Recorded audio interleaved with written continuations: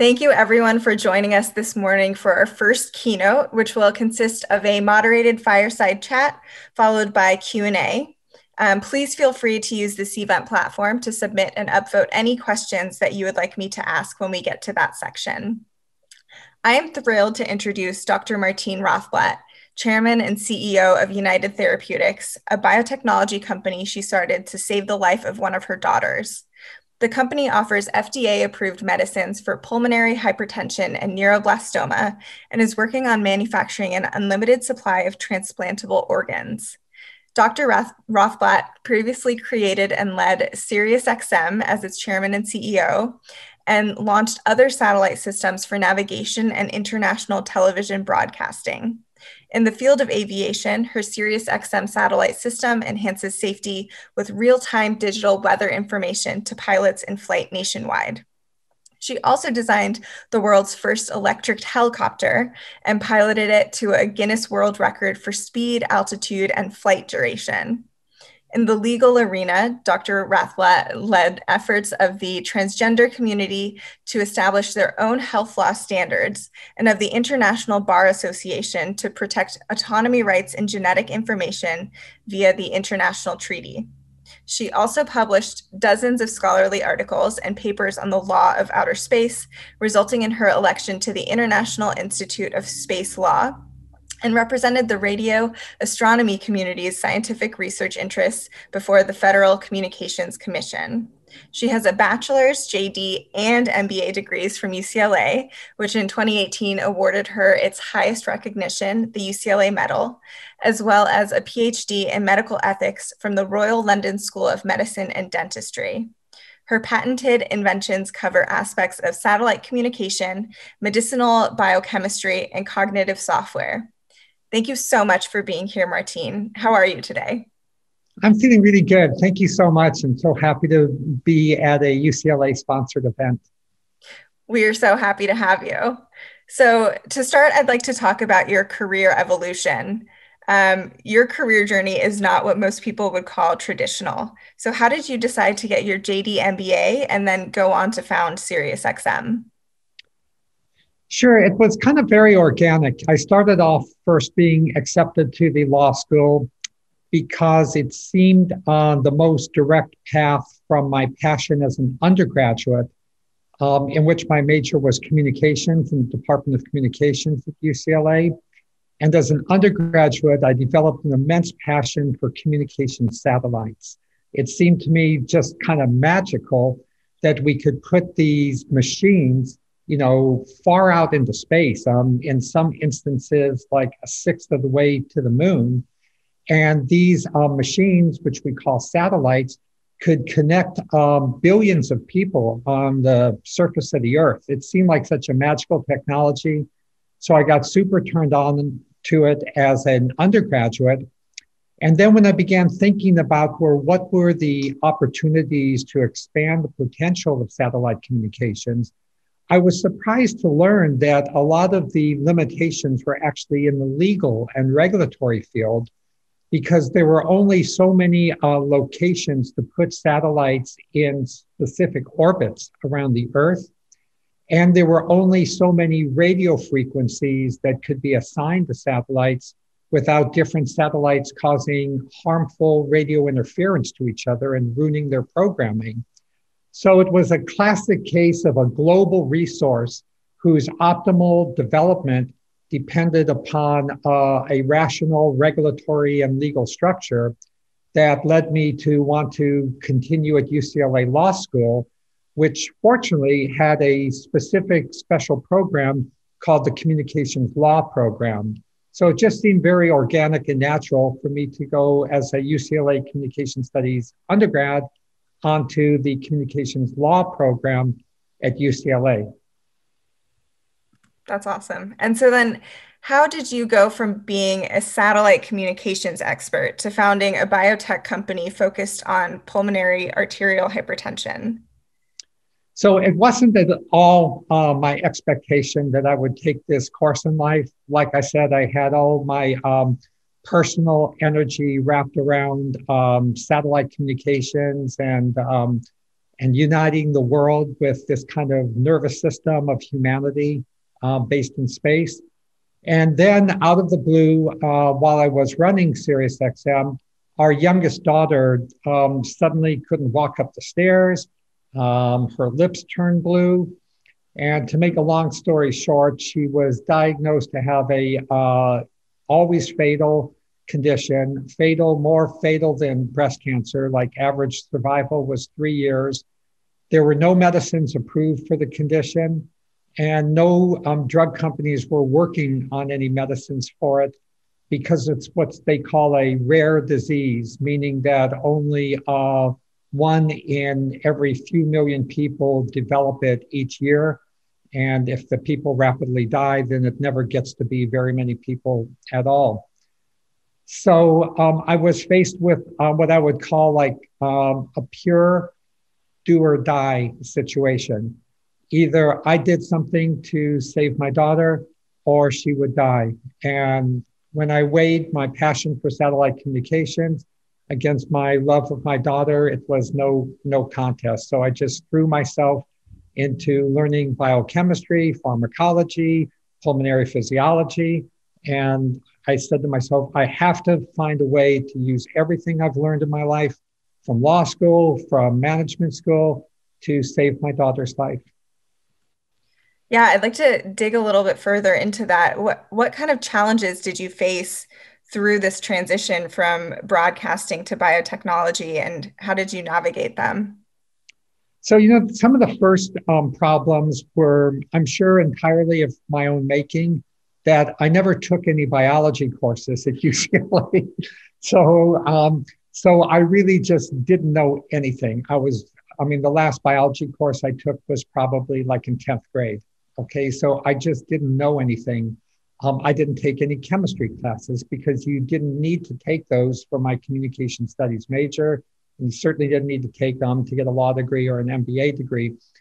So I was super ignorant. And maybe in retrospect, that was a blessing, because if I knew how much I didn't know, maybe I would have been scared to even try to save her life. But I didn't even know what I didn't know. I was just like totally stupid. And so I just began reading. And I had to start by reading, the equivalent of like biology for dummies, because I was a dummy. I didn't know anything. And then from that, I could read like the college anatomy book. And from that, I could read a college biology book.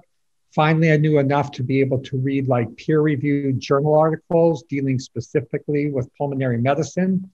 There, the problem was that I couldn't even pronounce the words. There's a lot of complicated multisyllabic words in medicine.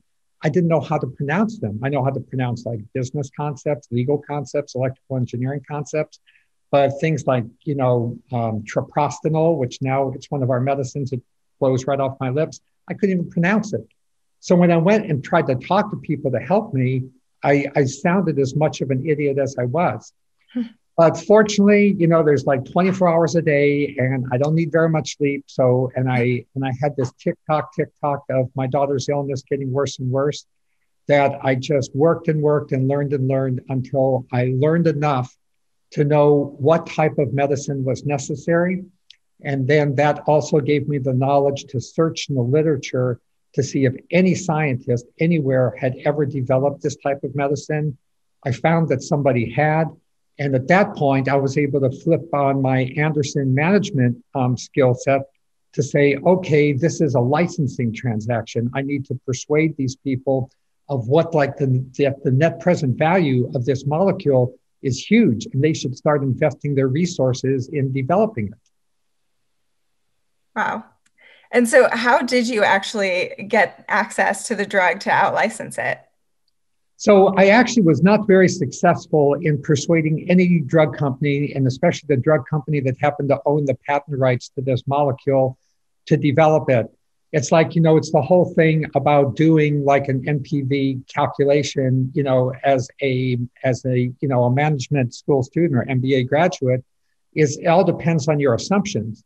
And, I was able to basically, back figure the assumptions so that the NPV looked very attractive. But drug companies are full of all kind of business development experts and strategy experts, and it's like no, we disagree with like all of your assumptions. They're like way too optimistic. If this was as good as you say it is, we might have thought of doing something ourselves. And they really brushed me off until finally I just kept bugging them, and I said, I'll buy the molecule from you.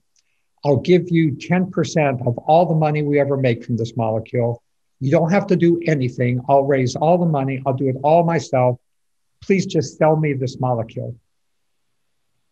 Yeah, and that's probably the best 10% deal they ever made, right? That's what they said. That's what like their heads of business development, heads of engineering. I mean, although they thought this molecule was completely useless and they thought my business plan was like pie in the sky, our company today has a $9 billion market cap. We've generated billions of dollars in revenue from that molecule.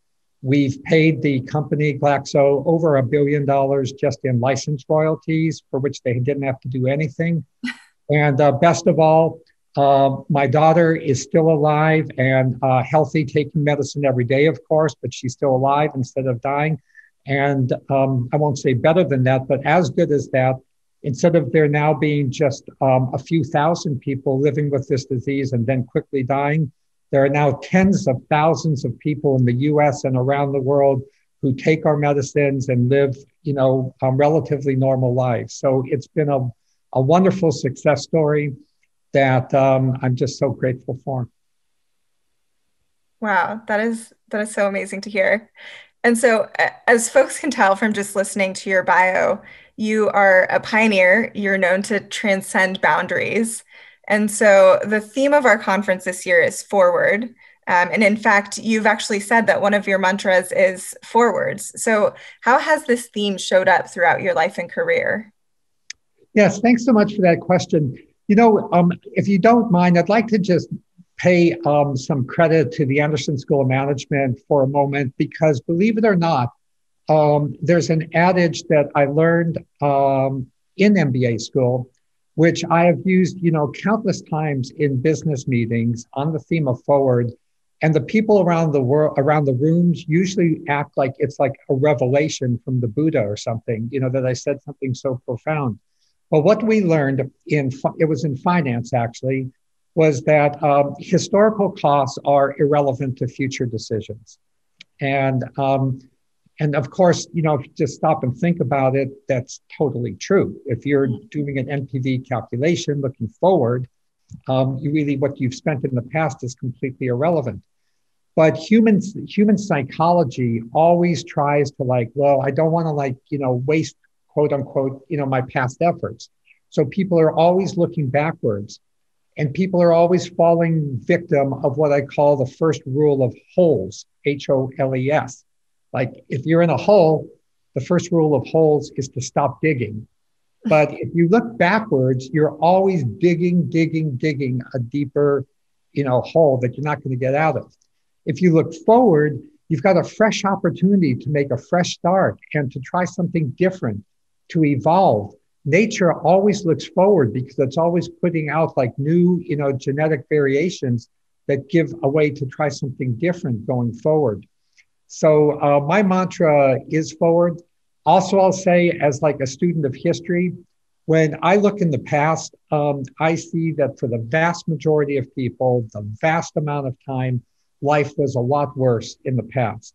It's not to say that we don't have challenges today with hunger, with oppression, with pandemics, with global warming, climate change, risks of nuclear warfare. I mean, you name it. We have tons of challenges. But the fact of the matter is that there are more people living better quality lives today, more concerned with the whole world as an ecosystem to try to fix it and take it forward than there ever were before. So that's why I call myself a futurist, which for me, looking forward is another way of being a futurist. That's amazing. So we are running a little bit short on time, but before we open it up to audience Q&A, I want to talk a little bit about how gender identity has influenced your life. So how did your transition from Martin to Martine happen? It happened gradually. In my soul, I was Martine my entire life, but I was also aware that coming out as an LGBTQ plus person would involve a lot of sanctions from society, could be sanctions from your family, being disowned, could be sanctions from your friends, being, completely ghosted in every way. And it could be sanctions from society, such as being killed, murdered, raped, all of which has happened way disproportionately to my transgender and non-binary brothers and sisters. So being aware of all of that, I was scared to come out. And so it was a very gradual journey. And it really wasn't until I found the love of my life, my soulmate and partner, Bina, who, as we talked openly, she was like, immediately, it really doesn't matter to me, whether you live as a male or a female or non-binary. I'm in love with your soul. And souls are, by definition, transgendered. And souls aren't locked into a label or a category. So she really gave me the personal strength to begin coming out. Our children, we have 4 children. They actually added to that, saying, why are you pretending to be Martin when your parents come over to visit? And they added me to my parents. And then it turned out I had all these fears for nothing, because my parents were 100% accepting of me as being an openly transgendered person. So I've had a much easier journey coming out than many, many other people. And I do not want to belittle in any way the risks, the dangerous risks of not coming out. But there are also very dangerous risks to like staying closeted, suicide, mental anguish, depression, loss of life's opportunity, loss of people who truly love you for who you are. So I think that the balance of the scales is strongly in favor of coming out. And I'm so happy that I'm out open as an LGBTQ plus identified person. That's so great to hear. And so you have led efforts in the transgender community to establish health law standards. So why was this important for you? Because as I came out, it was very clear to people in the transgender community that you had to play a game to basically achieve your authentic body. The people who were in charge of the medical community was a very patriarchal structure, and it had been that way for decades. And in their view, if you wanted to come out as a woman, for example, you had to meet with psychologists and claim to be, a strongly heterosexual person. And you literally had to show up, in dressed in a kind of a male fantasy of a woman in order to get their approval and their sign off that you could have gender confirmation surgery or that you could have access hormones. And the same thing was in the reverse of people transitioning female to male. They had to come out as strongly heterosexual. And so me and my transgendered friends that were meeting, we were saying this is totally wrong. This is awful. We didn't spend the first half of our life in the gender closet just to then spend the second half of our life in somebody else's gender closet. So we decided to take charge ourselves for the medical treatment of transgender people. And that's what led to the transgender community's own health law standards. Wow. Yeah. So for our audience members who are out here, how can we be better allies to marginalized groups within the LGBTQ plus community? Well, the allies are absolutely essential for us. And I would say that today in 2021, the transgender healthcare community is overwhelmingly populated by strong allies. And, I'm just going to, shout out, a couple of names. Just one, for example, Dr. Rachel Blubahn-Langer is the head of the Gender Identity Center at NYU, an amazing ally with a team of LGBTQ identified persons. The University of Southern California has an amazing gender identity center, as is the LGBT Center of Los Angeles up in the Hollywood area. So allies are essential for us. I mean, I would say that the chain of strength that keeps all of us together is forged of the steel that comes from allies. So for all of the allies to just, accept us as we are, not to presuppose stereotypes, not to presuppose labels, respect the pronouns that we choose to identify with us, respect the non-binary nature of us, that we don't want to flip into one category or another. But I will say that the allies to the LGBT community have never been stronger, have never been more powerful, and have never been loved by all of us in the community more than they are today. Thank you, Martine. Thank you. One final question before I open it up to the audience for Q&A. What advice would you give to anyone who is struggling with being their true, authentic self? I think it's the most important thing is to network with other people that can help you. There are, I mentioned a couple of resources in Los Angeles, New York. There are similar resources throughout the country. There are great resources online. If anybody is at the dark end of the continuum contemplating suicide, Kate Bornstein, who is one of the pioneers of gender identity, she runs a nationwide hotline type of service for people to discuss things. So reach out to other people. Together, we are stronger. And also trust your sense that the person or persons you're reaching out to do not seem to have your best interests in mind, then shy away, because there will be other people. There is no absolute shortage of good people in the country, but that doesn't mean that there aren't also a lot of bad people in the country. So they are.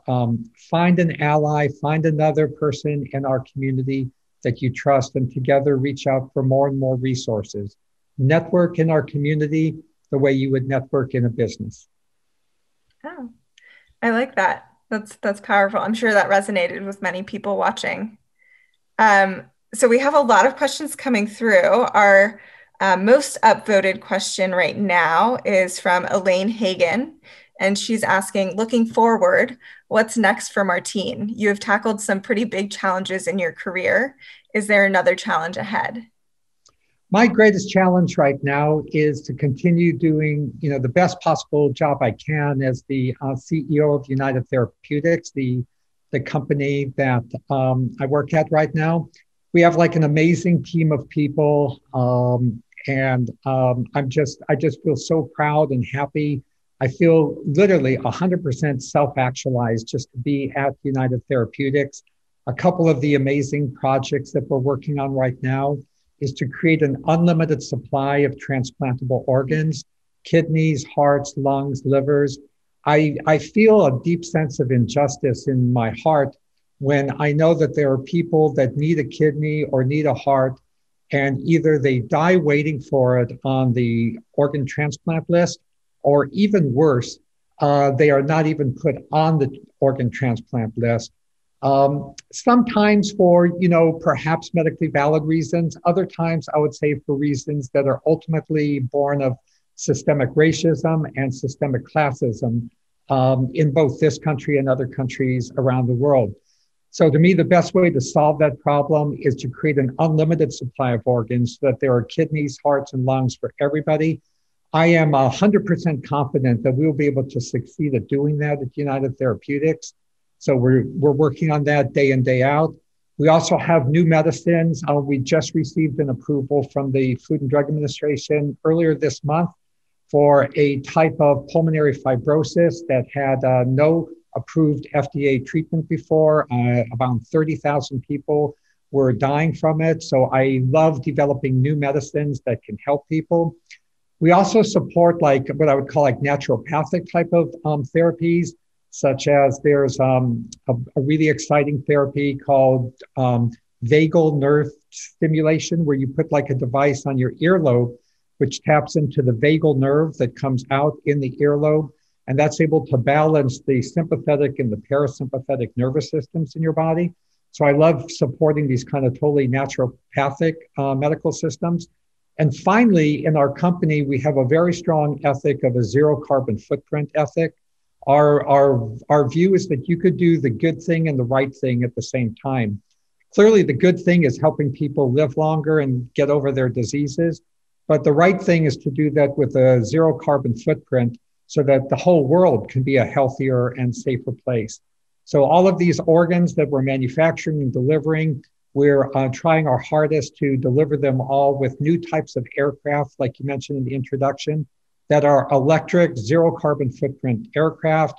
Our headquarters in Silver Spring, Maryland is the world's largest zero carbon footprint building. It actually generates more energy than it uses. So these are the passions that keep me going. Sorry for the long-winded answer, but I got a lot of passion. No, that's wonderful. So continuing the trend of intellectual curiosity and pioneering. Um, So our next question is from Lisa, and her question is, clearly your UCLA education has contributed so much to your success.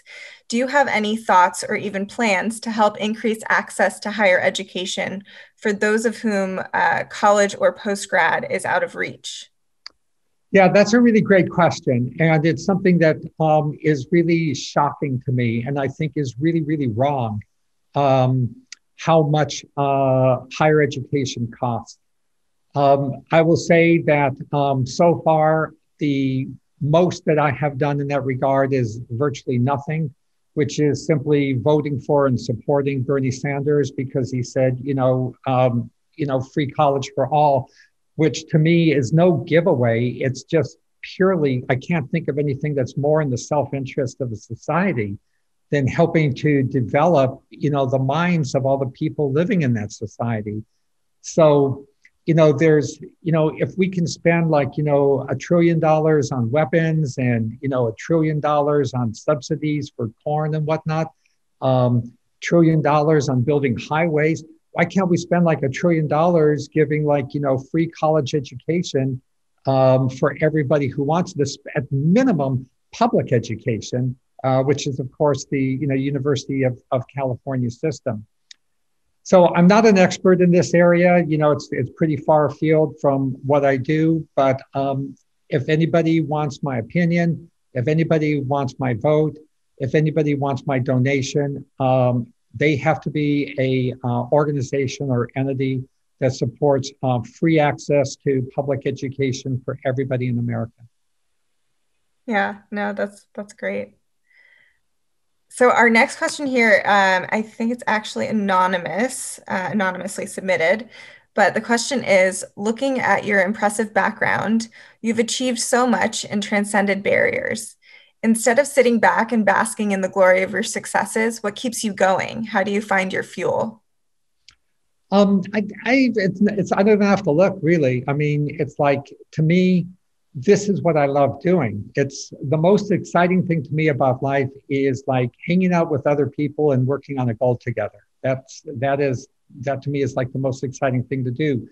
So whether it's like building an electric helicopter, figuring out a way that like, all the architects and builders said, no, you cannot have a zero carbon footprint, 100,000 square foot building in the middle of a city. And it's like, yes, we can, like the Obama thing, and figuring out a way to do it and working together as a team. It's a little bit harder to do that all virtual during the pandemic, but, fortunately, we're like almost at the end of that. And at least we have kind of figured out, remote and virtual, team building or developing new medicines. It's, working as a team. My favorite thing to do is just like walking around the laboratories and the hallways of different United Therapeutics buildings, talking to everybody I bump into and just saying, what are you working on? What do you want to do? Do you have any questions? Let's figure this out together. So if I could have 1,000 years of life, I would spend every single one of those years just hanging out with good people, working as a team to make the world a better place. That sounds like a fantastic goal. We have a couple of minutes more. So the next question that we have here is asking, has there been any forward movement on the robot version of yourself that you built? Yeah, thanks for asking. So, to be a little bit more accurate, it's actually a robot version of my partner, Bina. So, the robot version is called Bina 48. It has gone through a number of different upgrades, both in terms of its cognitive capability, as well as the micromechanical machines that move her lips and cheeks and everything to mimic the natural expressions that Bina has. So it is continuing to advance. We have a website where you could visit it. It's called lifenaut.com, kind of like astronaut, but Lifenaut, Lifenaut, Lifenaut, and keep up with it. But Bina 48's done TEDx's, I mean, continuously on the road, inspiring people. What makes me most happy of all, though, is that now there's like last count over 100 different open source groups working on their own kind of Bina 48s. And that was our real goal, was to inspire young people, and I'd say especially young women, to get into robotics and to basically tackle things like cognitive computing and artificial intelligence to create a better world for everybody. Wow, yeah, really bringing the future to the present. Um, I think we have time for one or two more questions. So our next question is from Caroline Anderson, and her question is, dangers still exist for trans people as well as women trying to advance in careers and society, but it must be less challenging than it was. Who do you see on the horizon today poised to achieve the kinds of astounding things you accomplished? You know, I wish I could say it's less challenging and less dangerous than it was, but I don't know that I could say that. In a sense, the more of us who try to challenge the, ensconced, white cisgender patriarchy, the more of us that are going to get beaten and oppressed in some way or another. The number of suicides, murders among transgender people are actually right now at a record high. The number of women who are raped, not to mention just sexually harassed to the point of being harassed out of their jobs and their career and their lives, is probably at a record high right now. So, and then the number of people who are like BIPOC people that are just getting shot, killed, spat on, punched in the face.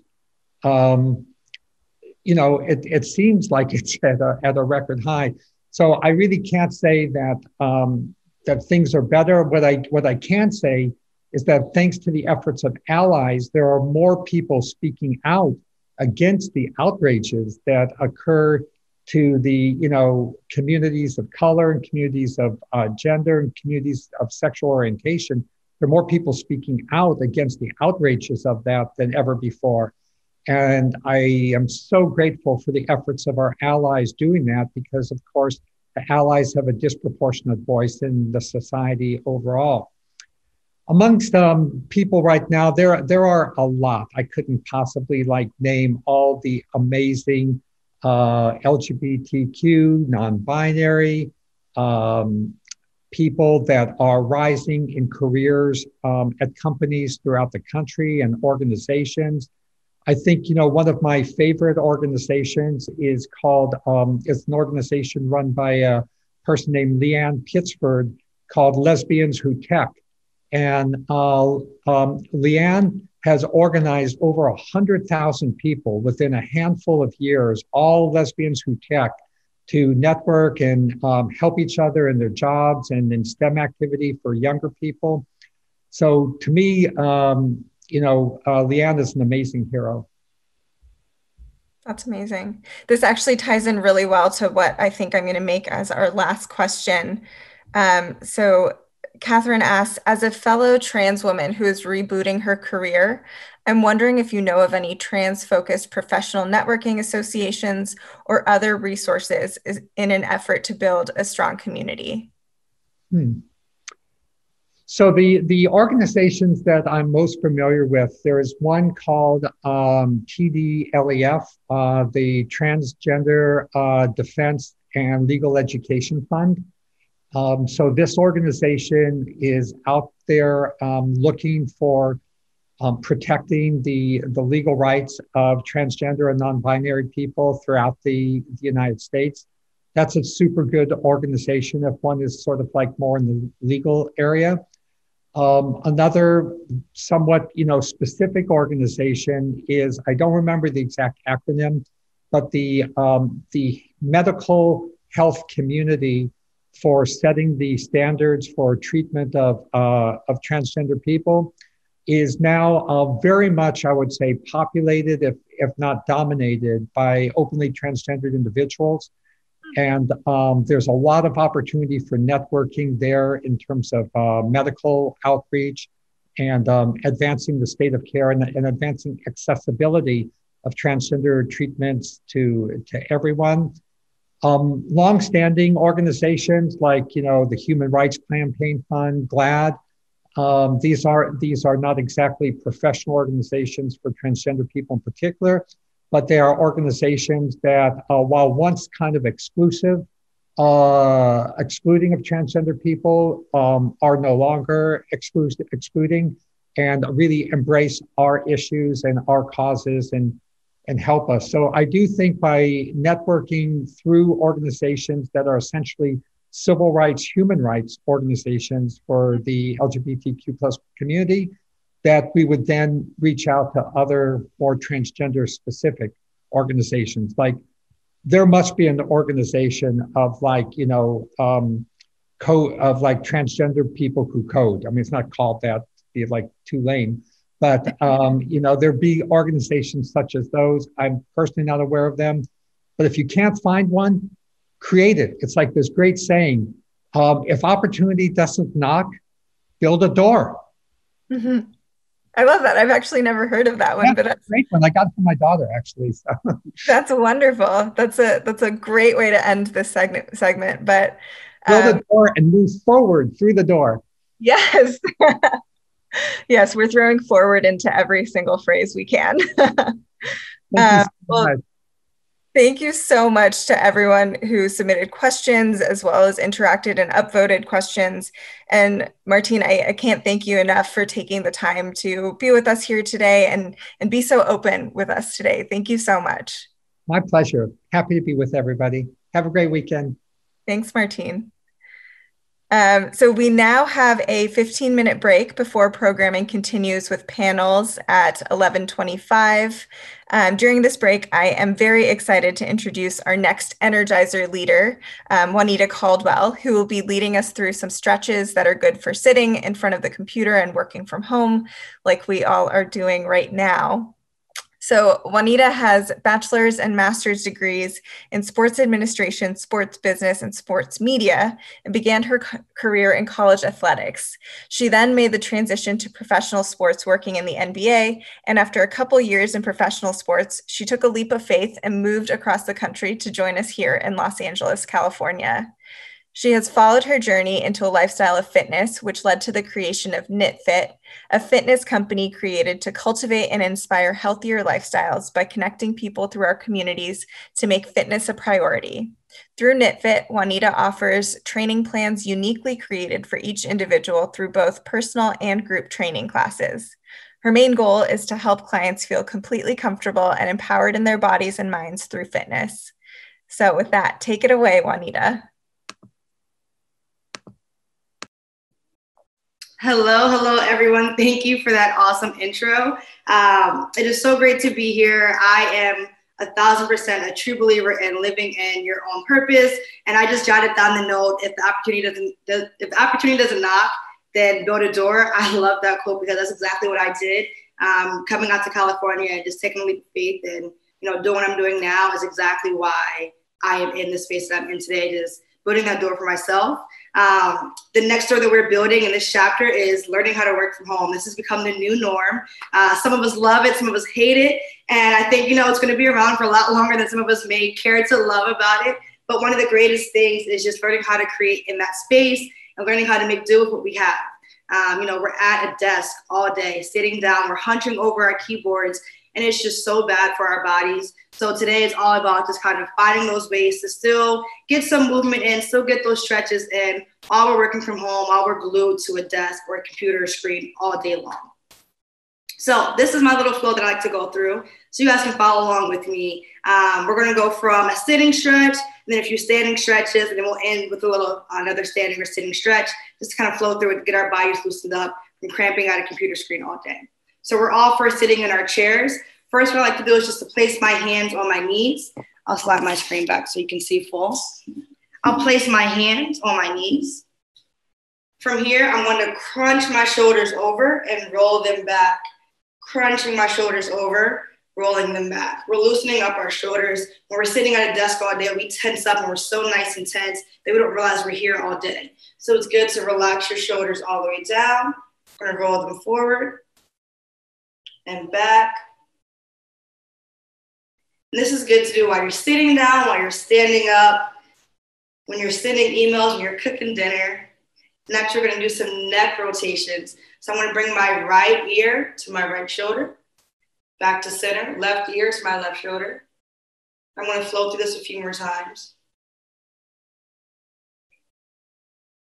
When I stretch, I love to have the silence. A lot of people, you have different minds of what works for you. Some people love to have music blasting. Some people love to have, sounds of the ocean playing. So whatever you're doing when you're doing your stretches, feel free to have some music, some ocean sounds, or just some silence. Next, we're going to bring our chin down to our chest. And then take our heads to our back. All the way forward. We're going to go 6 more times here.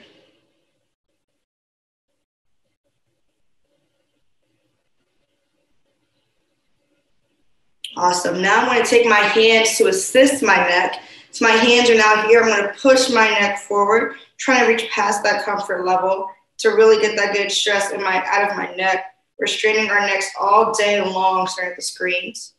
Now we're going to push our chins forward, all the way back. Same thing, out of that comfort level. Now we're going to pull our heads to the side, nice and gently when you come to the side. Some of you might be fortunate enough to get a good crack in. Now we're going to pull to the other side, nice and gentle. I'm pushing my chin up with my bottom fingers and pulling my head towards my shoulder. Awesome. Now I'm going to take my fingers, I'm going to turn this way so you can see. I'm going to lock my fingers behind my back. Once my fingers are locked, I'm going to roll my shoulders all the way back to open up my chest. And we're just going to sit here. We slouch all day long. We don't realize that we're supposed to be sitting up straight. Something great that works for me, even if you have a yoga ball at home, yoga balls are amazing to sit on and to do work on. It forces you to fix your posture when you're sitting and also alleviates some pressure in your lower back. Now from here, we're going to roll those shoulders forward. I'm still keeping my fingers locked. Drop those shoulders down, relax for a second. Now we're going to come right back up and over. Nice and wide open up. You can bring your head all the way down, chin up to the sky.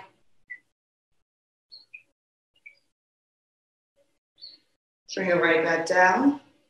Let's do one last one, relax. And one more, open up nice and wide.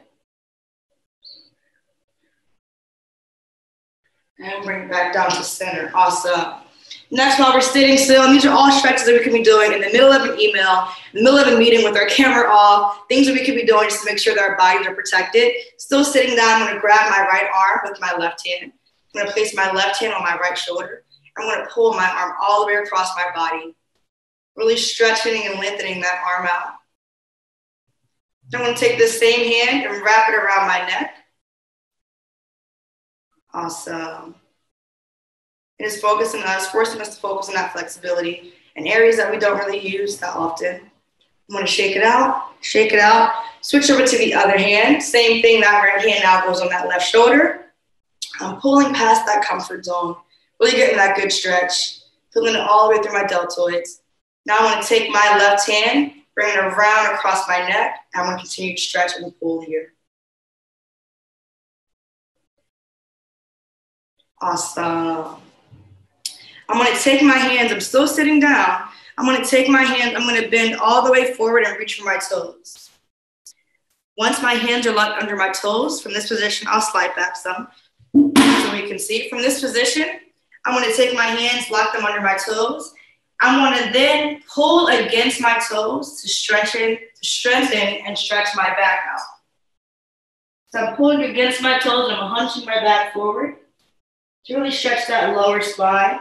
And then I'm going to relax and come back down. Then I'm going to pull forward again.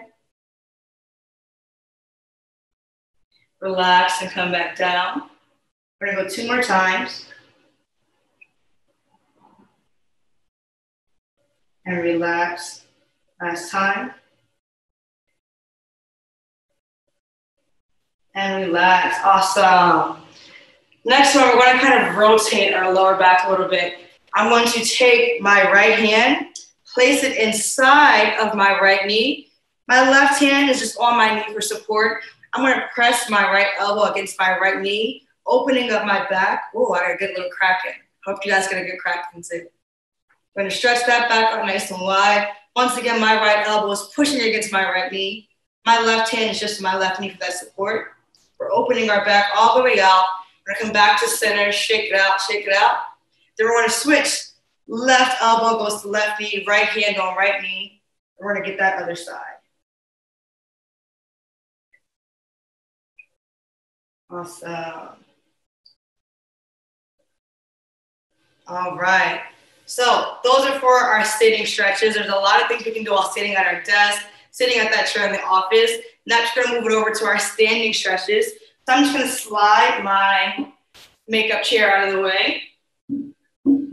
For our standing stretches, you can use the back of your chair if your balance isn't that well. So we'll pretend like this is the back of my office chair. You can hold this for support. We're going to grab one leg at a time. We're going to work on those quads. Sitting down all day, your quads and your hamstrings are just not getting the movement that they need to get. So they're sitting there, they're super tense, they're super tight. So we're going to work on stretching those calves out, stretching those quads out, and stretching those hamstrings out in these standing stretches. I'm going to switch over to that other leg. And if you want to work on your balance at the same time, yes, for stretching, but it's always an opportunity to work on our balance. You can engage your core. Once your core is engaged, that gives you a little more balance and a little more stability. So you can work on your balance, engaging your core, or you can use the back of your chair to hold for that support. Awesome. Our next one that we're going to do, we're going to go into a hamstring stretch. I want to take my left leg, my heel is down, my toe is pointed towards the sky. You can also hold that chair for that support as well. And you're going to reach down for your toe as far as you can go. If you can grab your toe, go ahead and grab your toe and pull yourself to your body. And if you can't grab your toe, you're going to go as low as you can comfortably, feeling that stretch all the way from your calves, up through your hamstring into your glutes. Awesome. We're going to switch on over to the other leg. Once again, I'm sitting that heel down. My toe is facing up. I'm also shooting my hips back. So I can really take advantage of that full stretch. I'm reaching for that toe. And if you can't grab that toe, reach as far as you can. Beautiful. Next up, we're going to go just into some calf raises. So from here, I'm going to hold into the back of my imaginary chair. And I'm going to pedal my calves. Getting a nice movement, pedaling those calves out. You're stretching and you're strengthening your calves in this movement.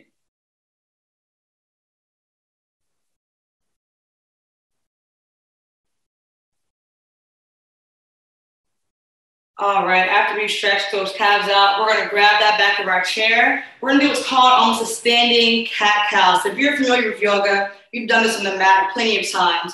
We're gonna do a similar thing, but now we're just gonna do it from a standing position. You can hold the top of your chair or your desk or any flat surface.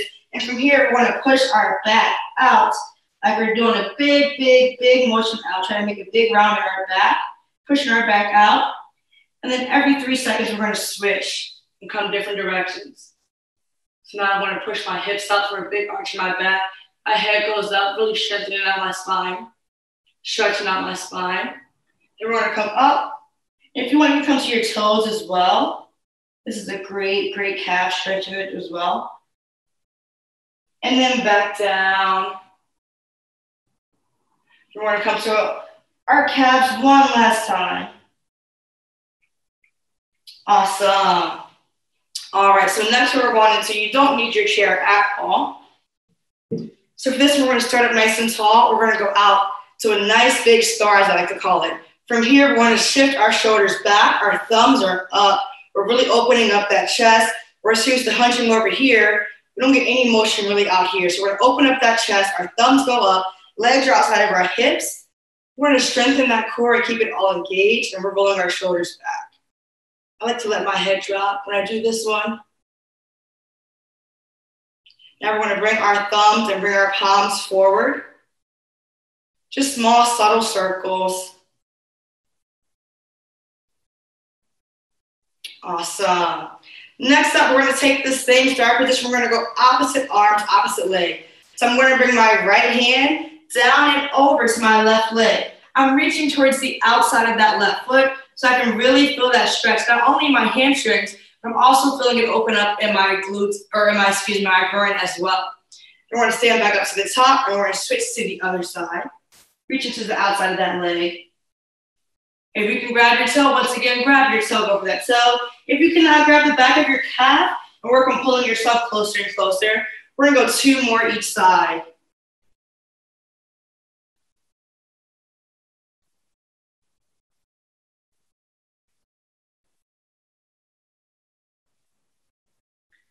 All right, we're gonna hit that neck one last time. This time we're gonna go swings all around. We're gonna go neck rolls all around. You're gonna go from right to left and then left to right. You can do a full circle. We can go half circles.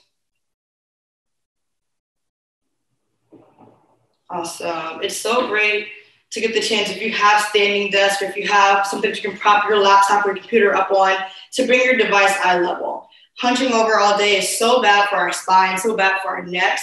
So it's a good habit to get into of bringing your item eye level. Even with our phones, we're so used to looking down at our phones that our necks are being strained all day. We have to get in the habit of bringing it to our eye level. And once we get in the habit of doing that, we're building a stronger spine, we're building a stronger neck, we're engaging those muscles and not stressing and straining them all day. Our last time, we're gonna work on those arms. I'm gonna have my palms down, my right hand palm is down, my left fingers I'm gonna take and grab across the top of my right fingers. I'm gonna press all the way down, getting this good stretch right here in my arms. They're cramped up from typing emails all day. Try to strengthen and stretch those arms out. And now I'm gonna take that same arm and do the opposite, push against it. I'm gonna flip my hand inward. My palm is now facing in. I'm gonna grab my fingers and push, push, push, push towards the opposite. There we go. Now we're gonna switch to the other hand. Palm out. I'm gonna grab those fingers, pull it apart.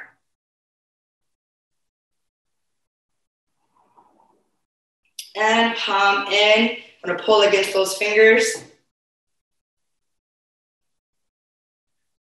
All right, and our last one, I always like to end with some sort of full body stretch. We're gonna go into a fold. You're gonna fold your body completely in half, as low as you can go. If you can grab those toes, go for it.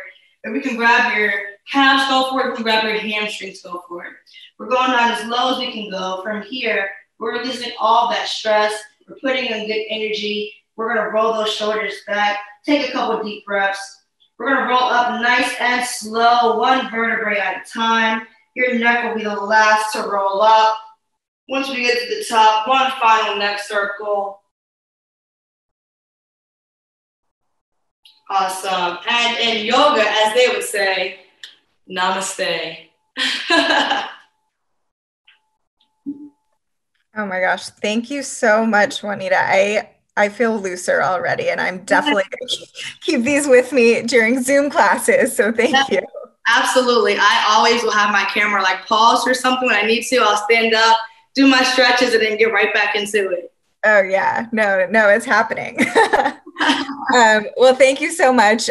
So we are running about 5 minutes behind. So if all of you could join your panel breakout sessions, please navigate to the My Schedule tab and join your panel. If you did not register for a specific panel, or if you'd like to switch, you can see your options on the All Sessions tab and go ahead and join whichever is of interest. We'll see you there.